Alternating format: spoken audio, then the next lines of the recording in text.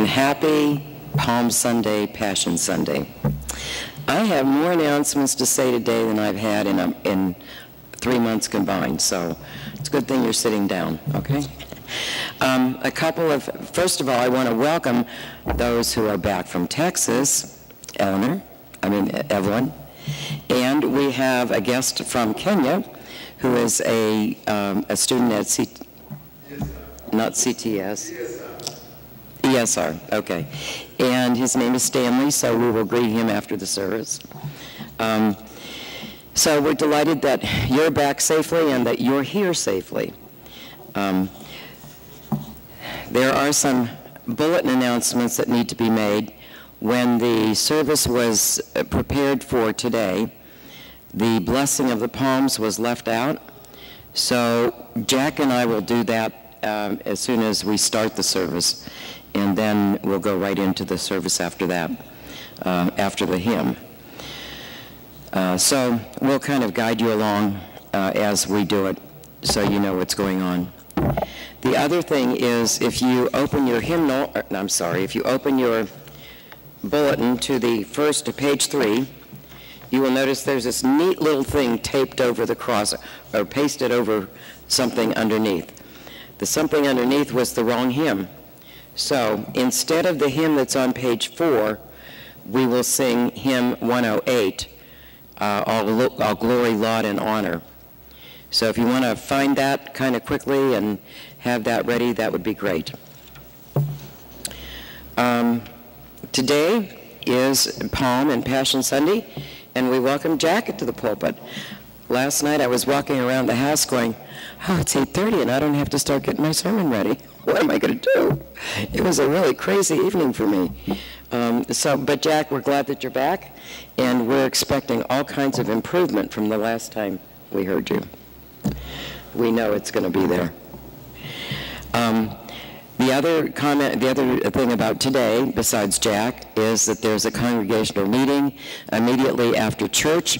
We will go to the parlor for that, and we will be dismissed from the parlor after the meeting. The recital this afternoon is at 4 o'clock. It is being given to us as a gift of one of the people who's been working hard to be able to take the organ.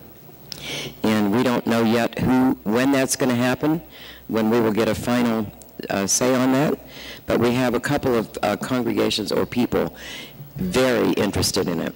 So this afternoon at 4 o'clock, be here, and then after the recital, if you want to talk to the organist, he'll stick around to chat. Dinner reservations should be in. If they are not if they've not been made for next Sunday, like, this is your last ditch effort to make it, okay? If you've not made them, please make them. The dinner is in Hagerstown at Willie and Red's, and you've been given information on that ahead of time. Let's see. Oh, the last thing that I have is that Mary Lou Hartman turns 100 on the 27th of April, and she's up north. Can't remember the name of the place. Help me out, somebody. Winona Lake, right. And so there's going to be a big party bash for her. What we're asking is that you send cards to her so she gets them before that date. Right? Oh, her birthday's actually May 2nd. The party's the 27th. I can't hear you from here. Yeah, the card should arrive by 9/27. Okay, there's a note in the bulletin about getting DVDs from the organ concert that we had here by our previous organist. Please, if you're interested in getting a DVD of that, or a CD, whatever it is, it's there. They're $5. Let Jack know. Jack's in charge of that. I'm sorry, let Jim know. Jim is in charge of that. Jack made them for us. Okay, any other announcements today? If not, then please rise, and Jack and I will carry you through the blessing of the palms, and then, what?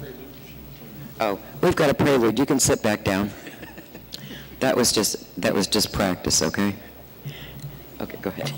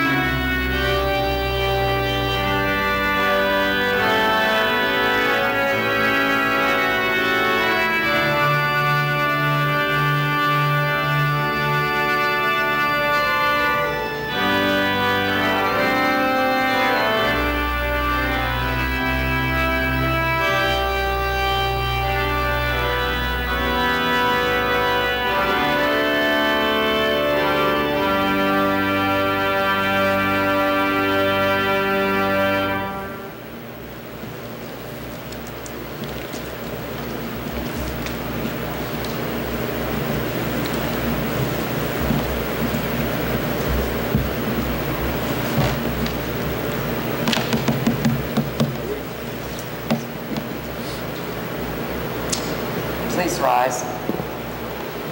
This time it's for real. Blessed is he who comes in the name of the Lord. Hosanna to the Son of David. The Lord be with you. And also with you. Let us pray. Mercifully assist us, O Lord God, in our salvation, that we may enter with joy upon the contemplation of those mighty acts whereby you have given us life everlasting. Through your Son, Jesus Christ, our Lord. Amen. The Lord be with you. And also with you. Let us give thanks to the Lord our God. It is right to give him thanks and praise. We praise and thank you, O God, for the great acts of love by which you have redeemed us through your Son, Jesus Christ, our Lord. On this day, he entered the holy city of Jerusalem in triumph and was acclaimed Son of David and King of Kings by those who scattered their garments and branches of palm in his path. We ask that you bless these branches and those who bear them, and grant that we may ever hail him as our Lord and King and follow him with perfect continence through the same Jesus Christ, our Lord, who lives and reigns with you and the Holy Spirit, one God, now and forever. Amen. We will wave them while we sing our hymn.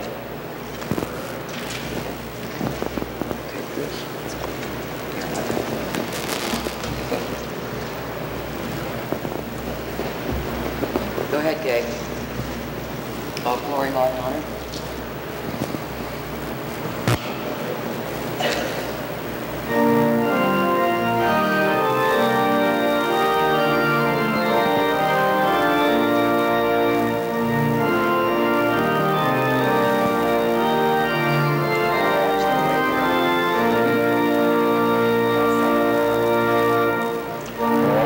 Glory, Lord, and honor to you, Redeemer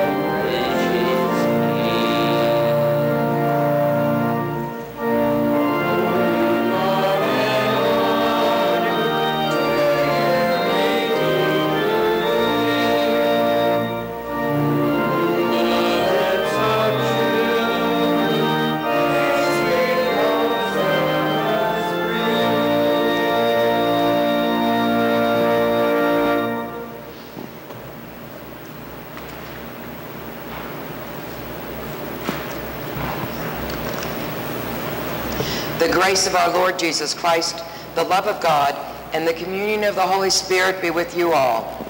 And also with you. The Lord be with you. And also with you. Let us pray. Everlasting God, in your endless love for the human race, you sent our Lord Jesus to take on our nature and to suffer death on the cross. In your mercy, enable us to share in his obedience to your will and in the glorious victory of his resurrection, who lives and reigns with you in the Holy Spirit, one God, now and forever. Amen. You may be seated. There's your Jack.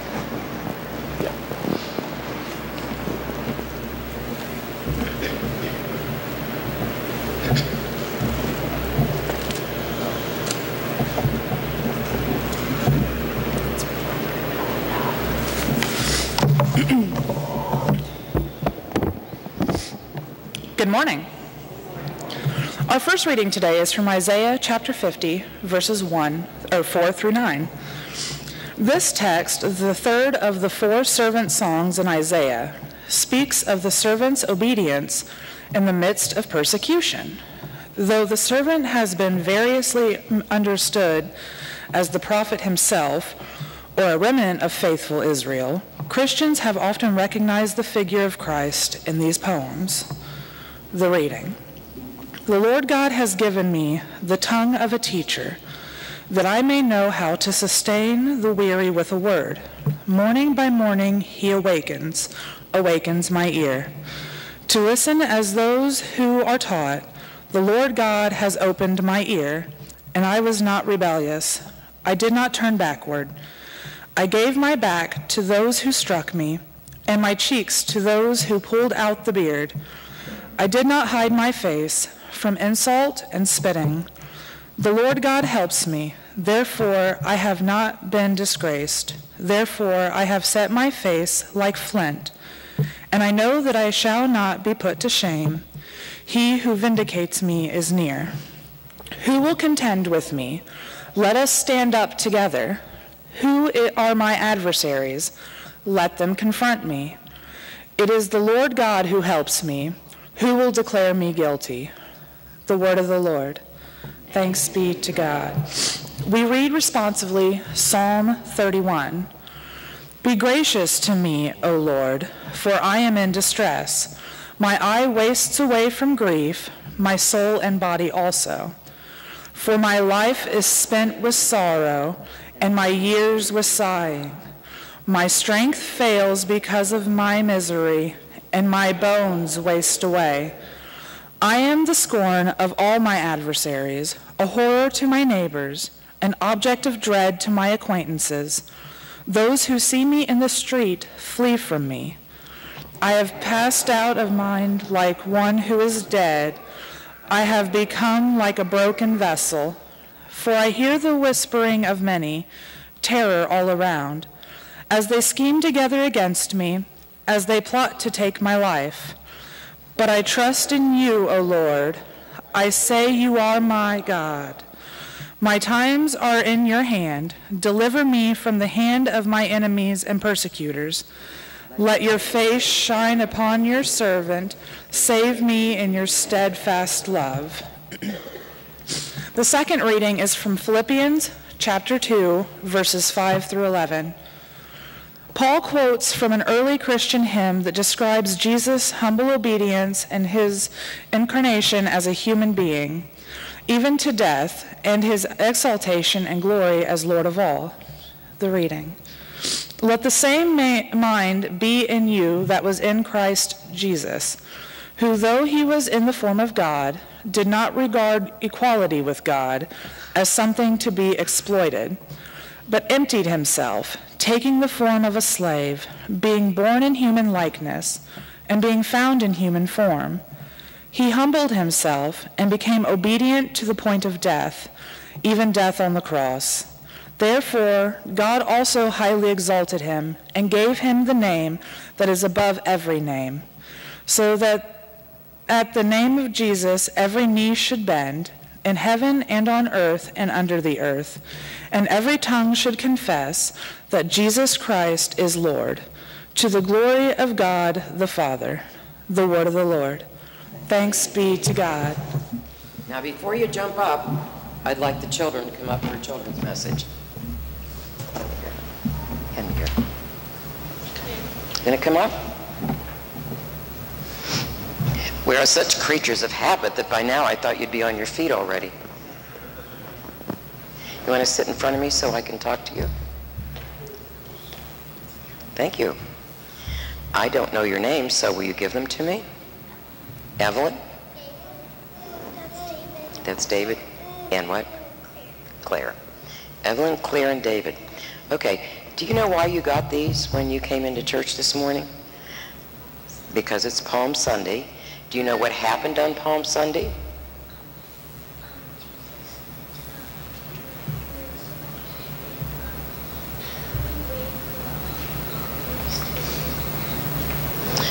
Oh, she should be here giving the children's sermon. She knows everything already. Yes, that's right. Jesus was on his way to Jerusalem, and that was the last really happy thing that happened, right? They were just so happy to see him that when he came, they waved their palms, and mine broke, so I had to use Jack's. They waved their palms, and they laid them on the ground so that the donkey could walk across them. And that was a way of saying, you are so great. We want you to know that we love you. That was what they were saying. We love you and we honor you and we think you're wonderful. But something happened by the end of that week. What was that? I'll give you a word. Good Friday. By the end of that week, Jesus was hanging on the cross. And all those people that were yet yelling, oh, we just love you. We think you're so wonderful. All those people were saying, crucify him, crucify him. And so sometimes we are kind of like that. We say one thing and we do something different. So while they were saying that they were so happy that Jesus was there, when the crowd started to say crucify him, they joined in and said, crucify him, put him up on that cross, hang him so he dies. That's what they were saying. But what they didn't know is that God was really in charge of what was going on, and that God would raise Jesus from the dead on Easter Sunday. So we celebrate Palm Sunday, and then we talk about Good Friday, because that's what happened that week. From happy to, you get rid of him. We don't want him. Crucify him. And sometimes we do things that hurt Jesus a lot in our everyday lives, still yet. But what I want you to know is that when you do, Jesus forgives you. No matter what it is, Jesus forgives you. And he gives you another chance. Isn't that awesome? Would you pray with me? Okay. Thank you, Jesus, for reminding us that sometimes our lips are in the right place with words, but our hearts don't always match our lips. We thank you that you forgive us for those times that we hurt you. And we celebrate and rejoice that you have been raised from the dead so that we know when you forgive us, our sins really are forgiven. Amen. Thank you for joining me. When is Jesus going to come down? Well, not today. When's he going to come down? Well, he's not. He's actually here already in a sense. When we do communion, that's Jesus up on the altar in the bread and wine. And I know that's hard to understand as a little kid, but he's really not going to come down on a donkey today. We just remember that that's what happened a long time ago. Okay? Okay. Go ahead. Go back and sit down.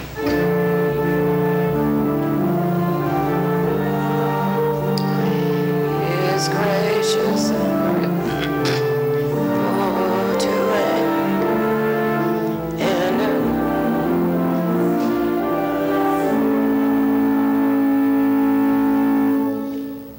the Gospel according to Luke, beginning at the 19th chapter.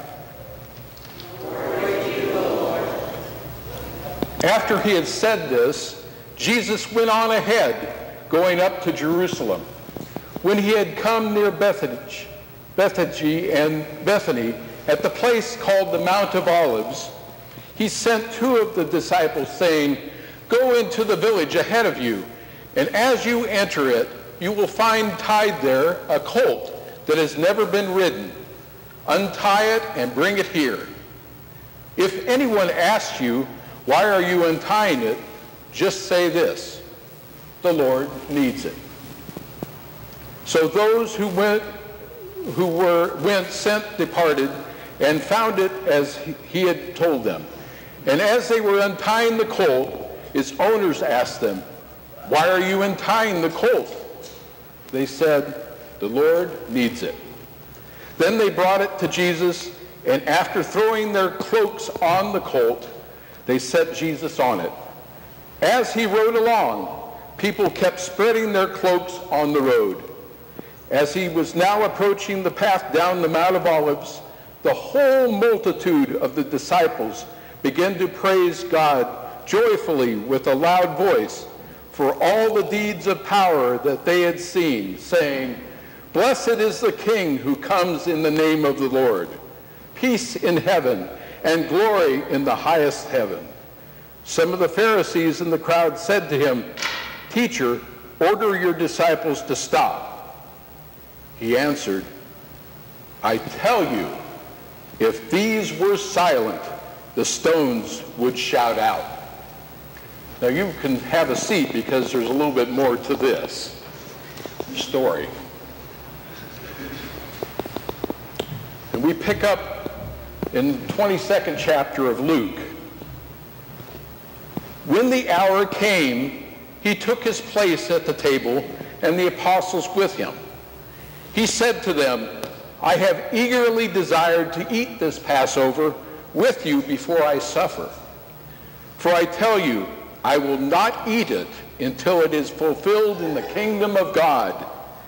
Then he took a cup, and after giving thanks, he said, "Take this and divide it among yourselves. For I tell you that from now on I will not drink of the fruit of the vine until the kingdom of heaven of God comes." Then he took a loaf of bread, and when he had given thanks, he broke it and gave it to them, saying, "This is my body, which is given for you. Do this in remembrance of me." And he did the same with the cup after supper, saying, "This cup that is poured out for you is the new covenant in my blood. But see, the one who betrays me is with me, and his hand is on the table. For the Son of Man is going as it has been determined, but woe to that one whom he has betrayed." Then they began to ask one another, which one of them it could be who would do this. A dispute also arose among them as to which one of them was to be regarded as the greatest. But he said to them, "The kings of the Gentiles lord it over them, and those in authority over them are also called benefactors. But not so with you. Rather, the greatest among you must become like the youngest, and the leader like one who serves. For who is greater, the one who is at the table or the one who serves? Is it not the one at the table? But I am among you as one who serves. You are those who have stood by me in my trials, and I confer unto you, just as my Father has conferred unto me, a kingdom, so that you may eat and drink at my table in my kingdom, and you will sit on thrones judging the 12 tribes of Israel. Simon, Simon, listen. Satan has demanded to sift all of you like wheat. But I have prayed for you that your own faith may not fail, and you, when once you have turned back, strengthen your brothers. And he said to them, Lord, I am ready to go with you to prison and to death. Jesus said, I tell you, Peter, the cock will not crow this day until you have denied 3 times that you know me. And he also said to them, when I sent you out without a purse, bag, or sandals, did you lack anything? They said, no, not a thing.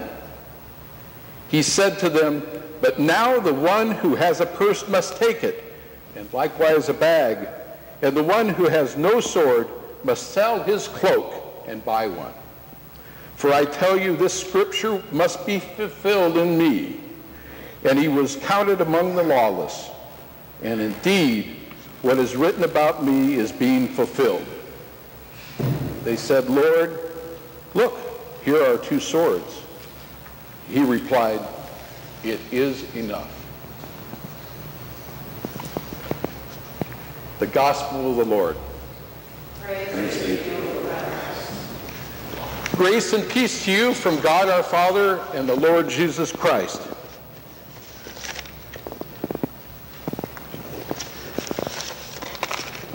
There is a problem with Palm Sunday. In years past, the congregation or the children, after the reading of the first part of today's gospel lesson, would parade around the church, waving their palms, shouting, Hosanna in the highest! Blessed is he who cometh in the name of the Lord. Quite a spectacle. And today is Palm Sunday, the day on which Jesus rode into Jerusalem on the back of a young donkey. This day has been described by Christians for generations as the triumphal entry into Jerusalem.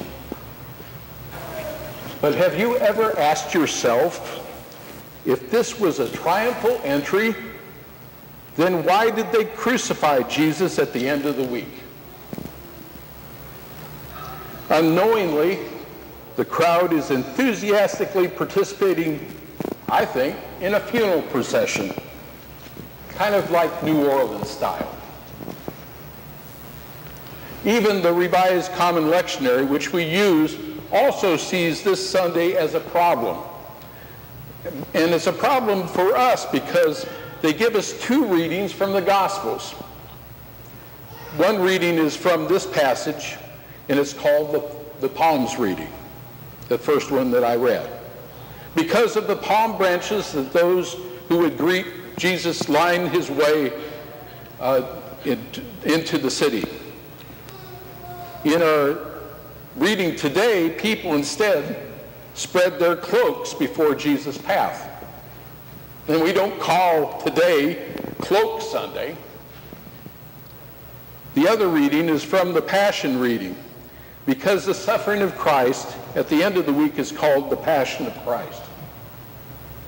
I chose to end that reading prior to those passages, which deal with Good Friday through the resurrection. We will deal with those more fully later this week. So we have a problem today that we need to address. If this is such a glorious Sunday for all Christians, what goes wrong by Friday that Jesus will find himself betrayed by one of his own disciples, arrested by the high priest's guard, accused by a coalition of religious leaders, tried by the Roman governor, and sentenced to die the death of a common criminal, death by crucifixion? Is it possible that Jesus' procession into Jerusalem was not the only procession that city saw that day? Traditionally, Pilate paraded into Jerusalem on the first day of the Passover week. He entered the west gate, the front gate, with legions of chariots, horses, foot soldiers, dressed for battle and armed with swords and spears. Rome's authority would not be questioned. The majesty in which Pilate enters the front door of the city was meant to inspire awe and fear, respect and obedience. Imagine the spectacle of that entry. From the western side of the city, the opposite side from which Jesus would enter, Pilate leads Roman soldiers on horseback and on foot. Each soldier clad with leather armor polished to a high gloss, each centurion head hammered helmets gleaming in the bright sunlight. At their sides, sheathed in their scabbards, were swords crafted from the hardest steel, and in their hands each centurion carried a spear, or if he was an archer, a bow with a sling of arrows across his back.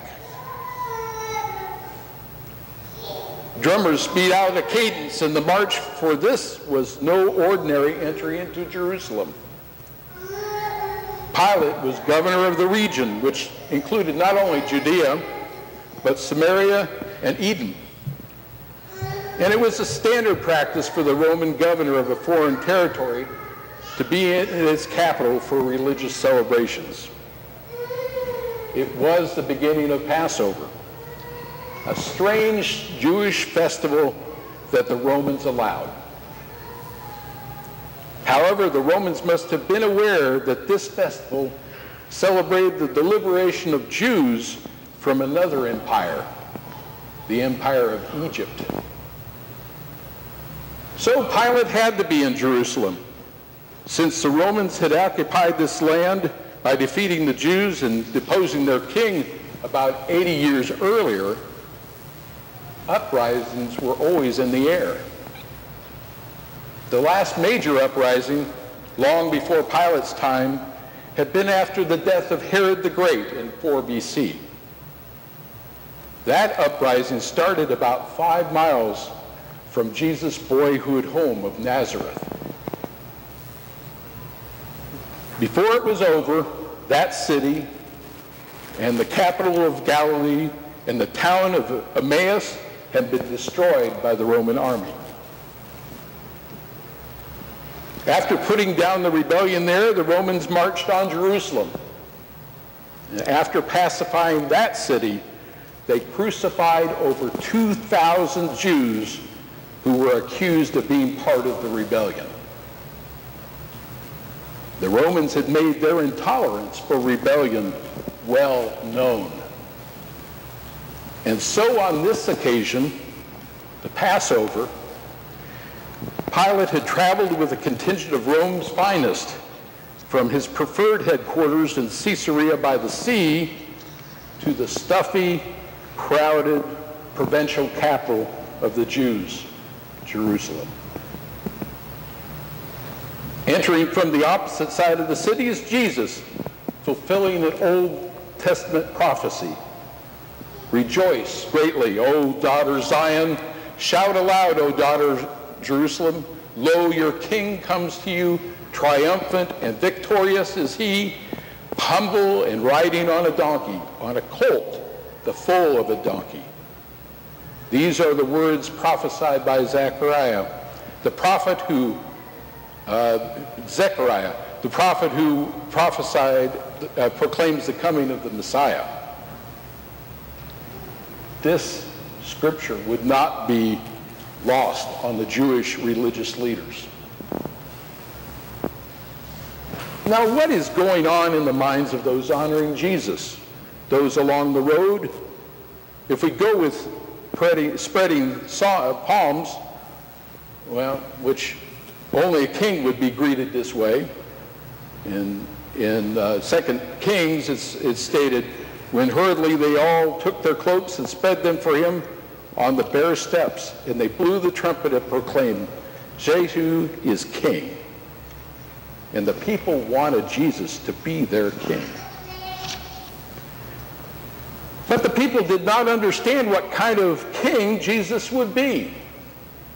They expected their Messiah to be a great political and military leader who would free them from the tyranny of the Roman Empire.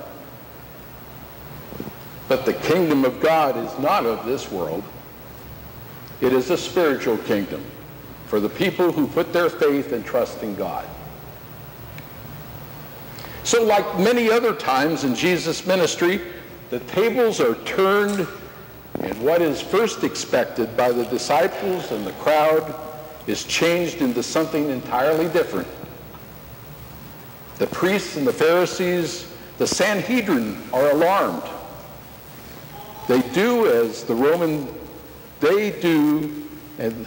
and the Roman authorities also seek to keep the peace in the normal operation of the temple.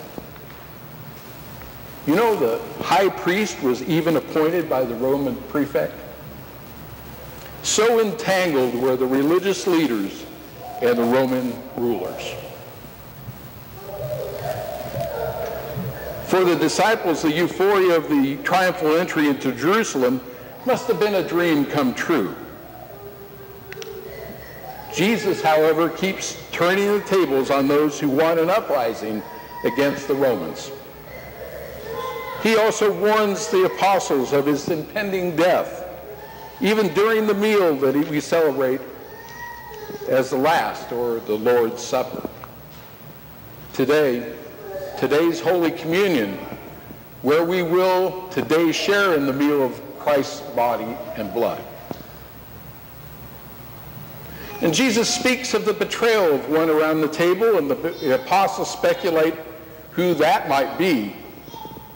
In true human fashion, they then argue among themselves who is the greatest. Jesus turns the tables again on the apostles by declaring them all to be servant leaders, and in so doing, inheritors of a kingdom, the heavenly kingdom. You know, Jesus sees us as we are, human. The apostles argue over who's the greatest in their humanness. Simon Peter, in his humanness, will deny Christ 3 times. Judas will betray Jesus in his humanness. The priests and the Sanhedrin will protect the status quo in their humanness. The crowd will select Barabbas, who in Luke was part of an insurrection against the Romans over Jesus, who is not a warrior in their humanness. Humanness plays a part for us today. But fortunately, there is grace and the forgiveness of our humanness. We can do nothing to deserve this. Only by the grace of God, the sacrificial act of Jesus Christ, and the guidance of the Holy Spirit can overcome our humanness. The problem with Palm Sunday is what we celebrate. We don't celebrate an earthly king. We celebrate Jesus, who is both fully human and fully divine. In his humanness, Jesus leads us to the cross. As we take up our own cross, we become inheritors of the kingdom of God. Amen.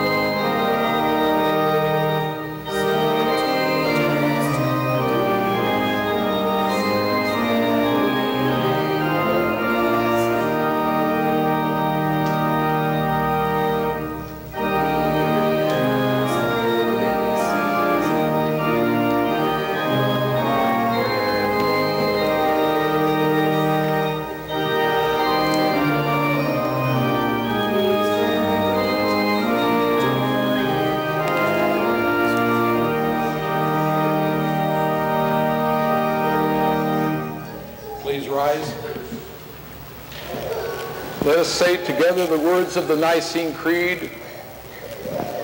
We believe in one God, the Father, the Almighty, maker of heaven and earth, of all that is seen and unseen. We believe in one Lord Jesus Christ, the only Son of God, eternally begotten of the Father, God of God, light from light, true God from true God, begotten, not made, and one being with the Father. Through him all things were made. For us and for our salvation, he came down from heaven. By the power of the Holy Spirit, he became incarnate from the Virgin Mary and was made man. For our sake, he was crucified under Pontius Pilate. He suffered death and was buried. On the third day, he rose again in accordance with the Scriptures. He ascended into heaven and is seated at the right hand of the Father. He will come again in glory to judge the living and the dead, and his kingdom will have no end. We believe in the Holy Spirit, the Lord, the giver of life, who proceeds from the Father and the Son. With the Father and the Son, he is worshipped and glorified. He has spoken through the prophets. We believe in one holy Catholic and Apostolic Church. We acknowledge one baptism for the forgiveness of sins. We look for the resurrection of the dead and the life of the world to come. Amen. Trusting in God's Passover from death to new life, we pray for the church, those in need, and all of God's creation.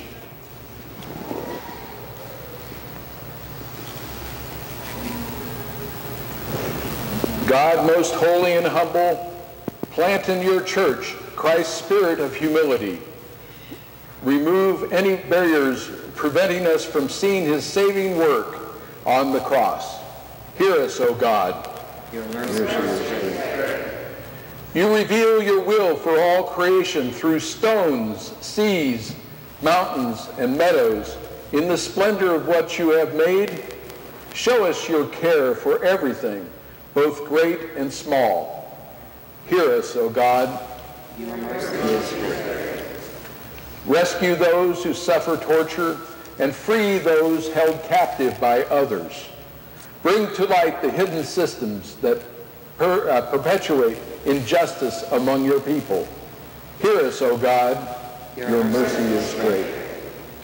Pour courage and hope into people who feel like they are wasting away in distress and grief. Restore their trust in you, even as you meet their every need. Remember all those among us struggling with difficult problems, those we name aloud and in our hearts.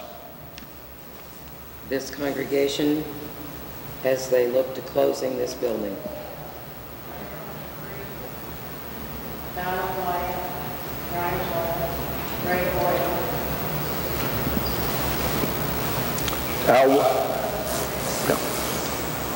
Al Wydlake, my father-in-law, who was hospitalized yesterday with blood clots on his lungs.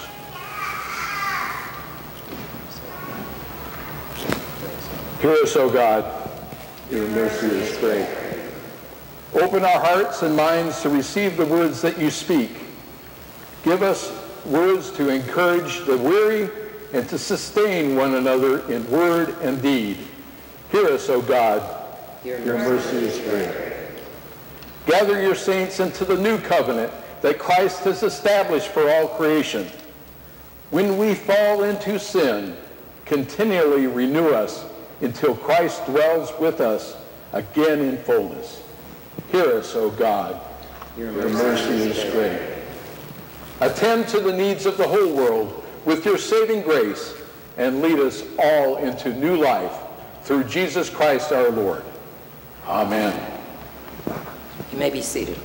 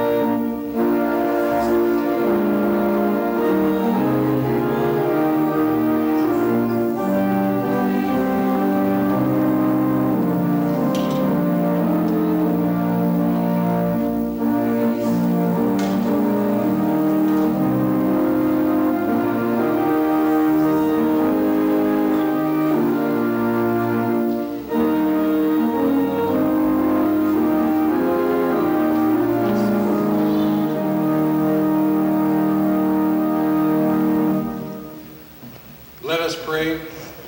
Generous God, you feed us with the harvest of the land, and you provide for our every need.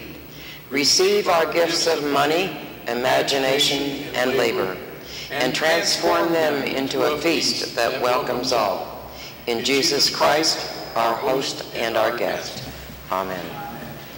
The Lord be with you. And also with you. Lift up your hearts. We lift them to you. Let us give thanks to the Lord our God. It is right to give him thanks and praise. It is indeed right and salutary that we should at all times and in all places give thanks and praise to you, O Lord, Holy Father, through Christ our Lord. You bid your people cleanse their hearts and prepare with joy for the Paschal feast. Renew our zeal in faith and life, and bring us to the fullness of grace that belongs to the children of God. And so with the church on earth and the hosts of heaven, we praise your name and join their unending hymn.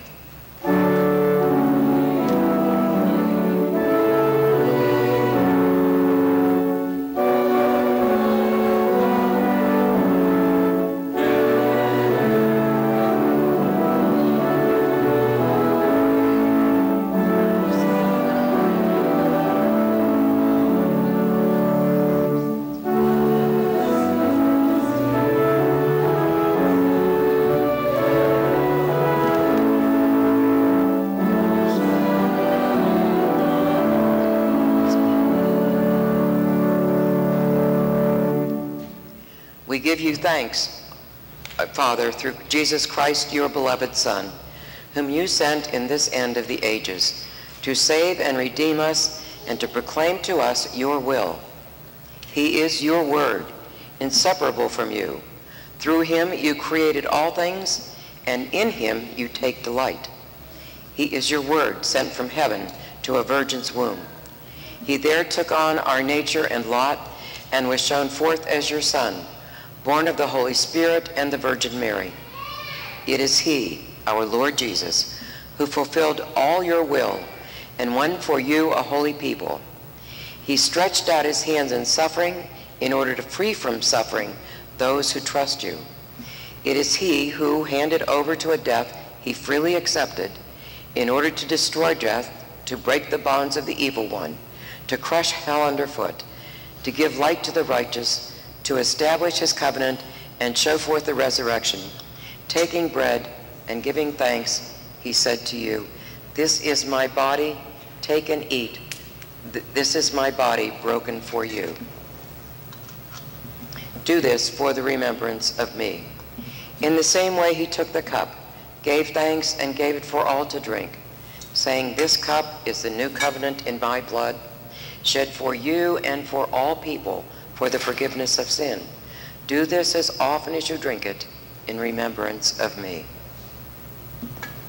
Remembering then his death and resurrection, we lift this cup and this bread before you, giving you thanks that you have made us worthy to stand before you and to serve you as a priestly people.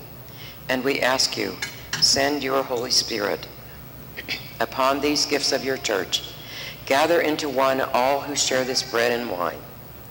Fill us with the Holy Spirit to establish our faith in truth, that we may praise and glorify you through your Son, Jesus Christ. Through him all glory and honor is yours, Almighty Father, with the Holy Spirit in your holy church, both now and forever. Amen. Remembering the prayer our Lord taught us to pray, we pray, Our Father, who art in heaven, hallowed be thy name. Thy kingdom come, thy will be done on earth as it is in heaven. Give us this day our daily bread, and forgive us our trespasses, as we forgive those who trespass against us. And lead us not into temptation, but deliver us from evil. For thine is the kingdom, and the power, and the glory, forever and ever. Amen.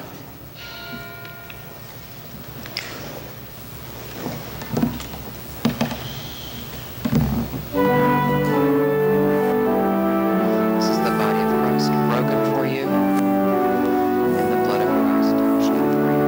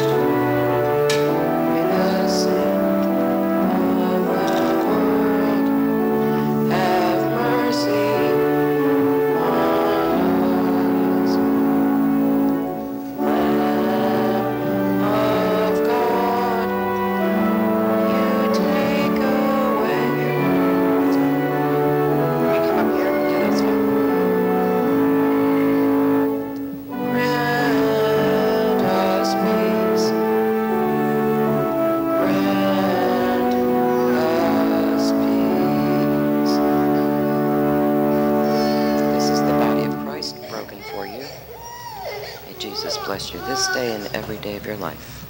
This is the body of Christ broken for you. May Jesus bless you this day and every day of your life. If you want to break it and give him some, go ahead. This is the body of Christ broken for you. The body of Christ broken for you. The body of Christ broken for you. The body of Christ broken for you because Jesus loves you.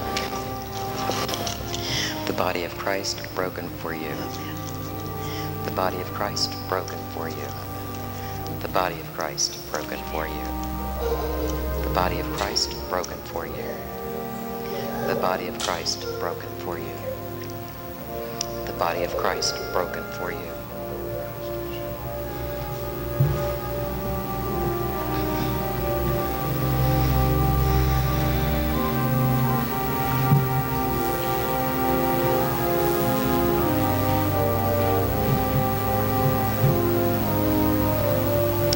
I know that the last few months and the next few weeks are going to be difficult for you. What I want you to remember is that Jesus is with you through that journey, loving you, caring for you, directing us as a congregation, and promising you life eternal. Depart in peace.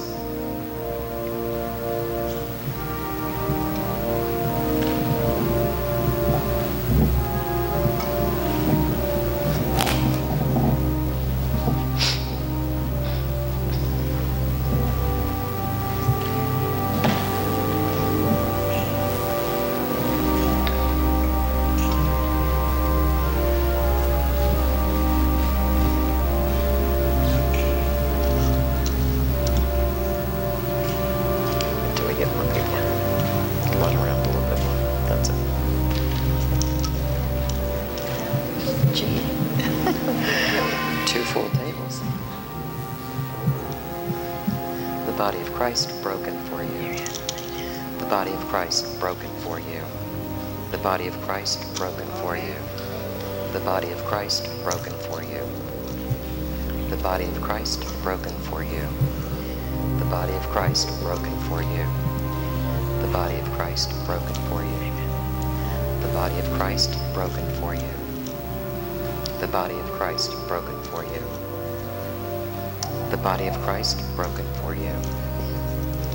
The body of Christ broken for you. The body of Christ broken for you. The body of Christ broken for you. The body of Christ broken for you.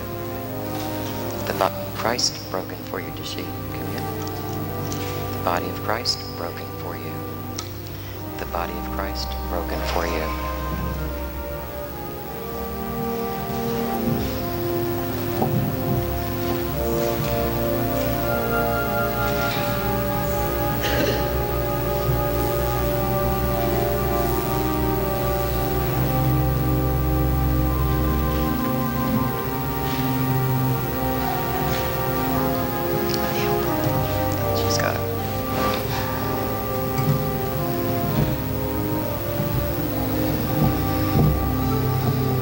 As I told the last group, the last few months and the next few weeks and months are going to be hard. They're going to be painful. They have been. But I want you to know that through that time, Jesus will be with you as surely as he's with you in this bread and wine, to comfort you, to strengthen you, to encourage you to continue to be his children. Depart in peace.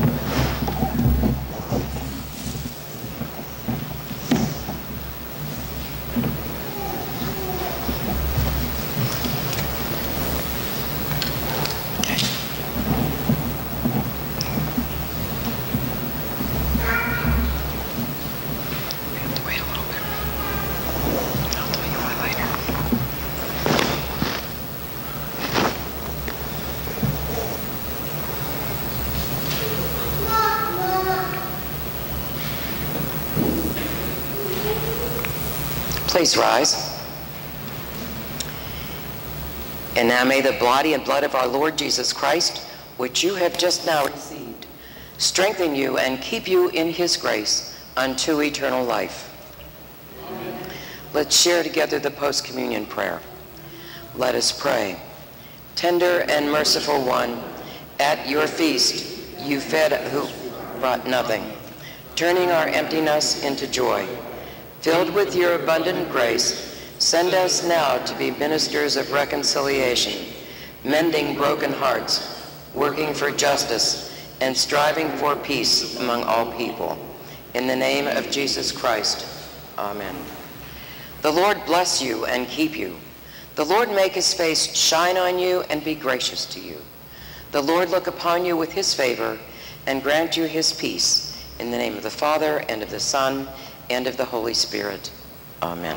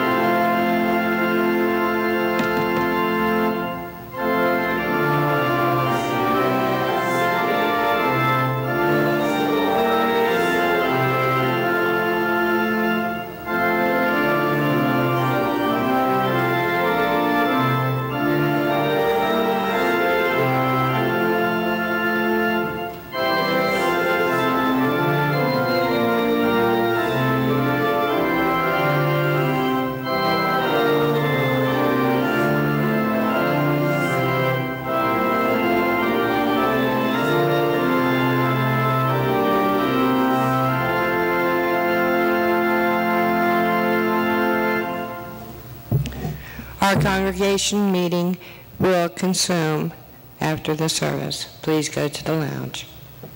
Let us process into the parlor. You can take your palms too if you want.